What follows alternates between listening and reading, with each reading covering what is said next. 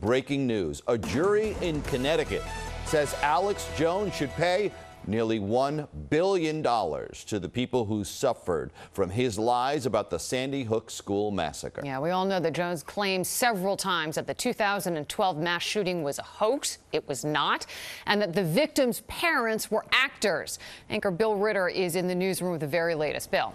The reading, Liz and Joe, of the verdicts just finished in court. It was like a financial life sentence for the discredited ultra-right conspiracy theorist Alex Jones. 15 plaintiffs, most of the families of the victims of the Sandy Hook gun massacre nearly 10 years ago, and it was clear from the very first verdict.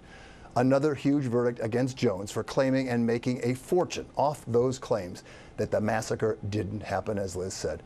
The first plaintiff, Robbie Parker, whose 6-year-old daughter was killed in the Sandy Hook massacre, awarded $120 billion, and by the time the reading of the penalty and damages verdicts were over, Alex Jones must now pay about $1 billion to those who sued, those who listened to his lies. The jury's decision caps off a weeks-long defamation trial that put front and center the emotional harm caused by the conspiracy theorist's lies.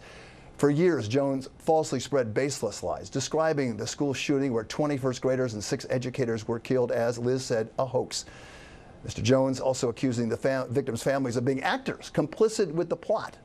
Throughout the trial, families described how Jones, the host of InfoWars, turned his lies also into harassment.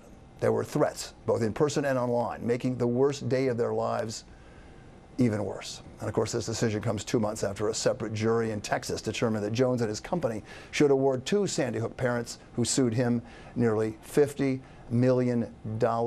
Jones said recently he's tired of apologizing. He didn't even show up for this verdict today. And of course, we know the lawyer in the last case in Texas found texts written by Mr. Jones concerning the insurrection, the Trump-backed insurrection on January 6th of last year. They forwarded it to the House committee investigating that insurrection.